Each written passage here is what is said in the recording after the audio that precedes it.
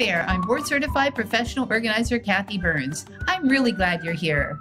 This podcast is designed for busy entrepreneurs just like you who want to take better control of your business and move forward with less stress and more success. If this is your first time listening, then thanks for coming.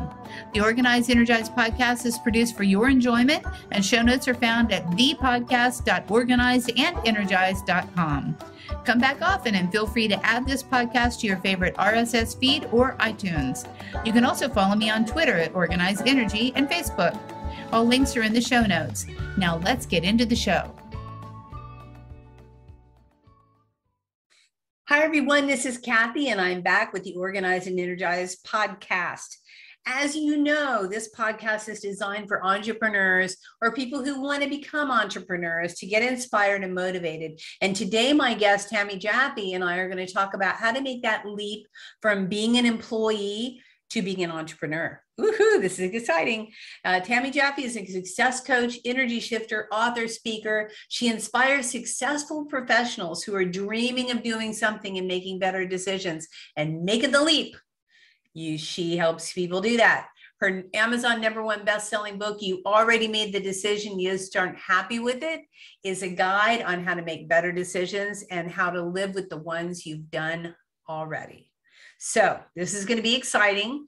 If you are a brand new entrepreneur, or if you're an entrepreneur wannabe, or even if you've been an entrepreneur for many, many years like me, we're going to learn a lot as we talk to Tami. So let's jump into the episode. Hi, everyone. This is Kathi, and I am back on the Organized and Energies podcast, which you know because you're here. Thanks for tuning in. Today is going to be an exceptional talk with Tami Jaffe because she's the breakout growth expert, and she's going to talk about how do you break out of your shell? How do you maybe jump from corporate to entrepreneur? How do you jump from entrepreneur to better entrepreneur? We're going to go into that a bunch, and I'm just so excited that Tami's here. Thanks for joining me and taking your time to be on the podcast, Tami. Thank you, Kathi. It's great to be here with you. Absolutely. So let's talk a little bit about your backstory. I like people to know where we all came from, what we're doing, why we're doing it. So what happened with you, Tami, and how did you become, the breakout expert? Thanks for asking. Yes, I came from a corporate background. I spent 20 plus years, I won't age myself too much, in corporate and leadership, and had worked my way up and got to a point in my career that I realized I didn't really have control over my career anymore, and someone else was pulling the strings. And I wanted to take back control. I also wanted to have a bigger impact on the world and a bigger impact on people. And I had always called myself a mentor manager. And I heard about this thing in coaching and started working with a coach and an energy healer. It's like, I want to be able to do these things for my clients. I want to work with people and help them make those big transitions. So I call myself a recovering CPA. I started off in finance and got out of that. I worked my way through 3 different areas in corporate, and I ended my corporate career as the head of real estate technology for the 3rd largest real estate investment company in the world. And through all that, got to learn a lot and appreciate the things that the skill sets I was able to learn and develop and hone, and was able to take those things and start my leadership and career coaching business. And then I got to a point that people started coming to me saying, hey, how did you make that transition from being a VP in corporate to starting your own business? And I finally had one of my coaches say, Tami, you just need to teach these people how to go do that. So, a few years ago, I transitioned into more of a business coach and helping people make that transition from employees to entrepreneurs, because there are a lot of business coaches out there, but there's not a lot of people who specifically teach you, because it's very different being an employee, right, than being an entrepreneur. Yeah. And there's all these things that people struggle with when they're getting started. Yeah, I find that when I work with clients that have come straight from corporate, the very first thing, being in space design, laid out an organizational structure, is they don't necessarily know how to set up their office because they moved in and the office was set up for them. And they didn't think about, oh, a lateral file cabinet. Yeah, maybe I should have that, or a good chair. So there is a big leap. And I love what you're doing. And I think there's a big demand for it. You know, it's very timely because what did they say? 60% of women in America that are in corporate are going to flee and go start their own gig. Yes. So, and not the statistics, it's something like that right now.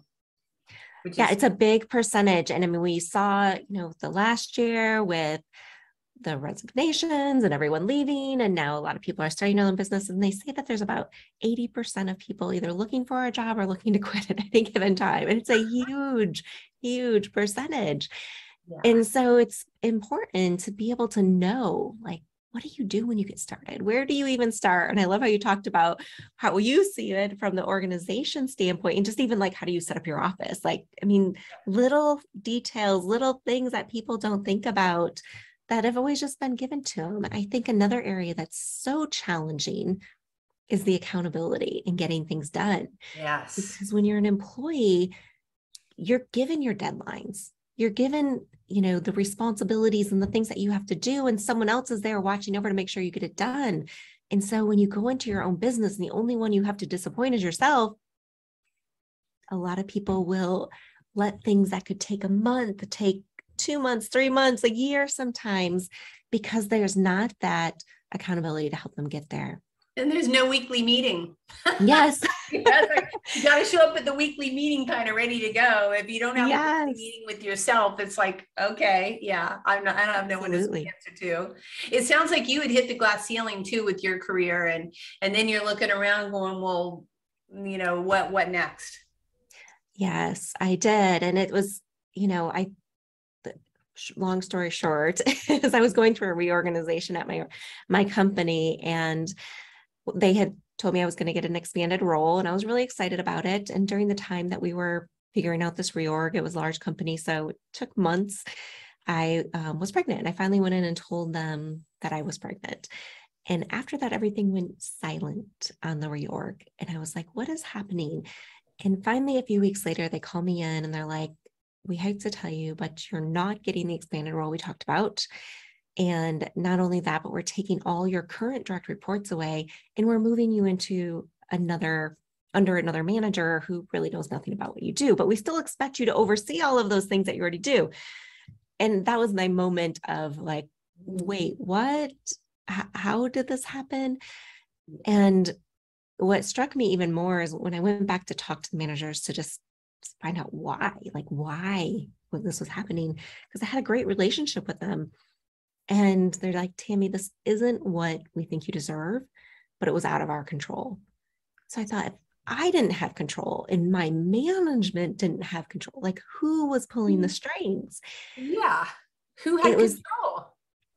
So people above them and the senior executives in the company were deciding exactly what was going to happen, because, I was now at risk of being out for a few months and things like that, and other circumstances that come into play. Wow. And so it was just one of those moments that is just like, okay, this is the politics, the things that happen. I wanted to be able to help people make those better decisions so that when they have circumstances like this or something else that happens, and those wake-up calls that we get, you have the opportunity to step back and say, okay, what do I do from here? Where do I go from here? There are other options for you, right? Yeah, absolutely. So what would you suggest if someone's, in that situation, which I am sorry about that for you. Because it's probably the best thing that ever happened to you, but that's just crazy. What would you recommend to someone who's ready to jump and ready to make the leap? What would be their first step to take in your mind? Yeah, great question. The very first step, I always say when you're making any decision, and I wrote about this in my book. My book is called You Already Made the Decision, You're Just Not Happy with It. Love the title, by the way. Thank you. So it's a guide on how to make better decisions. And in there, I talk about the formula for making the lasting changes in your life. And it all starts with clarity. Getting clarity on exactly what it is you want to do, getting clarity on how you can make that happen, getting clarity on who can help you with it. Answering some of those big questions is where it all starts. And so you have to start taking a look at, because I hear people all the time, they're like, yeah, I want to start a business. Yeah, I want to start a business. And some of them even have an idea of what they want to do, but they'll talk about it for years. And they don't actually take a lot of steps forward in movement. Mm-hmm. And part of that's because they don't know what steps to take. And other times they're just spinning with the ideas.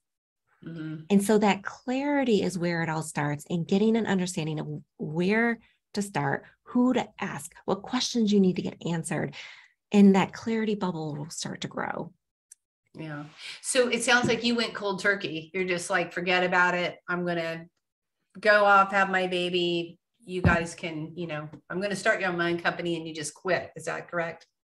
I didn't quit right that moment. Okay. It was like, I would have, I probably would have, but I knew my emotions were a little too high and needed to let that settle, but I also wanted to get through my maternity leave. And so I just stepped back and just really started thinking about, what do I want to do next? I actually made a career transition before I actually left. Okay. And so I took another position in the company in a different area. And, things got better, but I also was starting to build what I wanted to do next. And I started going through my coaching certification and starting my business on the side. So I started that side hustle and was trying to figure out how to make that work in the time management with 2 little girls at home. And that's how it kind of started. And it wasn't until, I set some specific goals. I'm like, okay, one of the goals I set was I was shooting for a certain number for my bonus the next year. I'm like, if I get this number, then I'm going to turn in my resignation and leave. And the number I hit was exactly that number, which was far stretched from anything I had ever gotten. And so the importance of setting very specific goals and measurable goals when you're thinking about doing anything is so important, because it was a huge sign. I'm like, I've been saying for 6 months, if I get this number, I'm going to leave, right? So that was one of the goals that I set, as well as making sure that I had clients in place, being able to continue to build my business from there and knowing what I need to do next. Yeah. Awesome. So you had a good plan. So do you have a favorite organizing hack to keep yourself in line and in action with what you do with your business? Oh, such a great question. I think one of my favorite organizations hacks is using a project management tool with my team. So we use Asana, and we keep track of all of our tasks and who's doing what, and making sure that we're meeting deadlines. So that's probably my favorite thing, to stay organized, because there's just, with launches and different things going on, and I have multiple programs, we all got to make sure we're on the same page. Yeah, absolutely. Asana is a great tool for sure. So tell me about a time. Okay, so you launched, you did it, you hit your numbers. And how long ago did you start, Tami, with this business? So I started coaching about 5 years ago, and started specifically helping people going from employees to entrepreneurs about 3 years ago. Okay. So at the point where you were, have you ever been to a point where you're kind of like, oh, I'm exhausted, I don't know, what can I do to grow? Have you been there? And if you did, how do you pull yourself out of it? Because we all go through these peaks and valleys of our business. Yeah, absolutely. So that's entrepreneurship, right? We call it the roller coaster. Those can happen in a day. They can happen over weeks. Yeah. And so, yeah, absolutely. I mean, there's definitely been times where, a launch doesn't go the way I expect, or something happens. To give you a specific example, the beginning of this year, at the end of February, I hit my head and got a concussion. Oh. And month of March was a complete blur, and started going into the neurologist, and 2 hours of therapy 4 days a week, unplanned things like that, that just make things go differently than what you expect. And so I'm a big problem solver. I'm always looking at, okay, how can we do this differently? How can we make this better? What do we need to do next? So I'm very resilient in a lot of ways, which I think helps me in my business and making sure that I'm getting back on track. But it's, to me, always taking that like stopping and taking that step back almost to look around and say, okay, what happened? What worked really well? What didn't work well? What do we need to adjust the next time? And how do we move forward from there? That's such a common theme. Stop doing. It goes on and on with all of my podcasts. It's all about stop doing stuff and just be for a minute and step back and analyze and take time to just look at things realistically without just being go, go, go. So that's really good advice for sure. Love it. Yeah, it's something that we don't always do, right? We don't always like reflect. It's like, okay, what's the next thing? And how do we do the next thing? Another thing I like to ask myself when I'm in those times of that like overwhelm and you feel like you have to do so much, and I just stop and ask, how can I make this easier? How can I make this process easier? How can I was doing a workshop once recently, and I was like, I had a million other things going on. It was something I threw in at the last minute, but it was something I wanted to do for people. And I was like, how can I make this the easiest way possible without, throwing together a heavy sales page and multiple emails, and we did it and it worked out great. Awesome. Yeah, it's all about systems, isn't it? Like pre-planning your systems yes. before you get there. For sure. We talked a little bit about being an energy worker. So talk to me about that aspect of what you do with your clients. Yes. So energy work is something I learned because I wanted to do it for myself and my family. And I guess the best way to describe it, the very first client I worked with when we were in the middle of an intensive, we were in Paris and we were going through some things that she was struggling with. And I just stopped and I'm like, you know what, you need energy work. And we did some energy work. Energy work is about shifting your patterns, shifting the patterns of things that have happened in your life so that you can open up and have a new pattern, a new destiny, because so many times we end up doing the same cycle over and over and over again and releasing things so we can open up, so that we can find our voice, so that we can move forward. There's so many things that it can help with. But as I was working with this person doing her intensive, she specifically was on that roller coaster as an entrepreneur. She was like up and down and up and down. And she was at one of those down points. And we worked on just releasing it, figuring out where that pattern was coming from for her.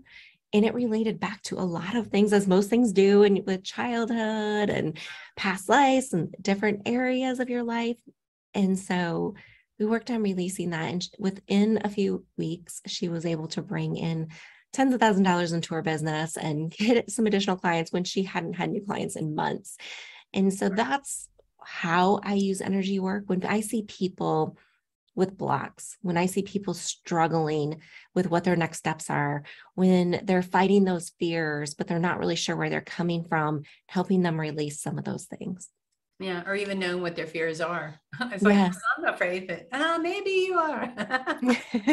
Yeah, that's fantastic. So I know that you have something for the listeners out there that they can download, read, or consume. What is it that you're offering, Tami? Yeah, you can go download the Corporate to Cash Jumpstart Kit, and it's at thejumpstartkit.com. And it's your guide on how to go from employees to entrepreneurs without all the headaches. So in the guide, you're going to find your best way to identify who your ideal clients are, what your programs are, how to get clients, right? The biggest thing, how to go out and get your first clients, because a lot of times when we put that entrepreneur hat on, it's like every social media aspect out there now is like, oh, listen, I'm going to target them. Yeah. You get targeted with all of these ads telling you like, I've got the one thing that you need to do to make millions in your business and all these different strategies. And the problem is that they're all great and they all have a purpose at some point in your business, but they're not all great for startups. And so knowing what to do when you're getting started, putting those foundations in place first, and what strategies you should be using first that will get you the best results and get you clients fast. Yeah, that's fantastic. Make sure to download that. Yeah, when you were talking social media, it wasn't the people coming at you. I was thinking, okay, I remember when I first started, I had to be on all the social media platforms. Yes. It's like, and that will just exhaust you to begin with. I mean, it's not even humanly possible to be on all the social media, It's not. So yeah. And knowing where your clients are, so you know where to go. But those are the people who are targeting you, like, I'm going to teach you how to do Instagram reels or how to do YouTube or the LinkedIn, and that's what you're getting bombarded with, is all those shiny objects. Yeah. And you're right. You can't do them all. Mm-hmm. You have to start at the right place. And that just depends on your business, who you're working with, and how it's going to impact them. Start with the one and master the one, then you can move to the next. Yeah. So if you had to do this all over again, would you do it the same way, do you think, or would you do it a little bit differently as far as emerging from corporate to entrepreneurial? I love that question. So I would do it differently. I mean, there's definitely things I have learned. If I had known these things up front, which is now what I teach my clients, you can do things a lot faster. You can save a lot of time. You can save a lot of money.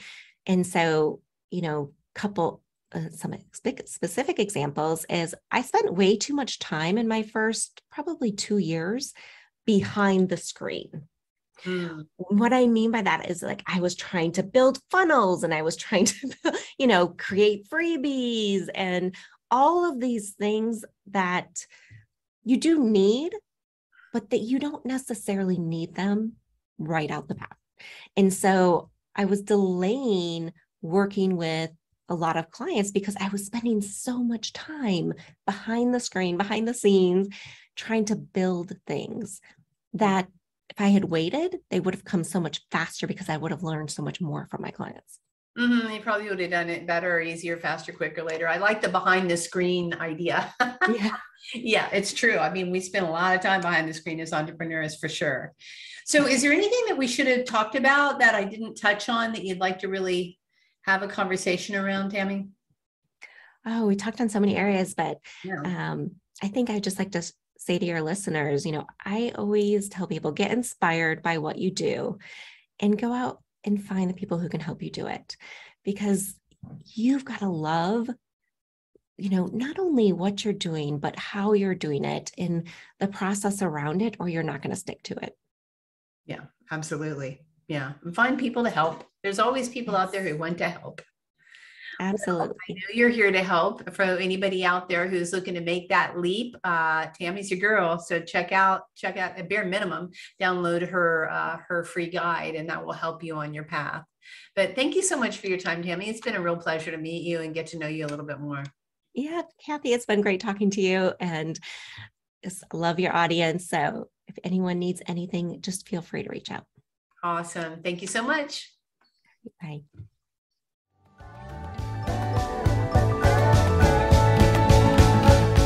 Hey, thanks for listening to this podcast. I hope you enjoyed this episode, and if you want to hear more, feel free to subscribe on the platform of your choice.